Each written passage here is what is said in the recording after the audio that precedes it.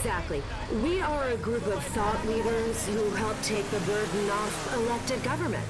We help set policy by drafting legislation so that politicians, they don't have to think about really difficult issues and instead have an advocacy group that does it for them. Really, I guess, Ron, you could say we're patriots. Ron, there are a lot of mistruths out there. I know that, I know. Yes. But I wake up every day to expose it. Yes, Ron, and as an American, I thank you for that. Listen, I know. Okay. No, Right, listen, Ron. No, I am listening to you. I am. Ron, okay, great. Wait. Why do you think I'm not listening to you? I'm right here. I am Ron. listening. Okay, No, listen. I am. I'm listening. I'm listening. Yes, of course. Well, we, much like you, see ourselves as outsiders against the bubble. The government media expert bubble, bursting the bubble. Bubbles are for children to chase on a summer day, or for a woman to spend hours popping those packing bubbles while drinking wine and cursing her newly ex-husband. You know what, Ron? Let me put it to you like this. Do you think for 1 minute that the same people that lied to you about Santa Claus and the Easter Bunny aren't lying to you about climate change, Ron? My parents. No. Yes, Mommy and Daddy were lying to you. They were buying into the BS. Ron, it's common sense. Climate changes every day. Damn. Hot in the middle of the day, cooler at night.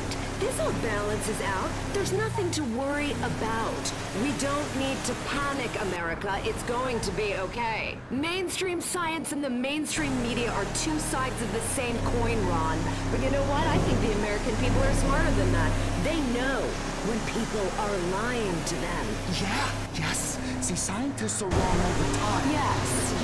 They're the worst. They are. Like when they say there's no sound in space, but then all of a sudden, I see these space movies and they're really loud. Everyone sees that. What does that mean? Okay, Ron.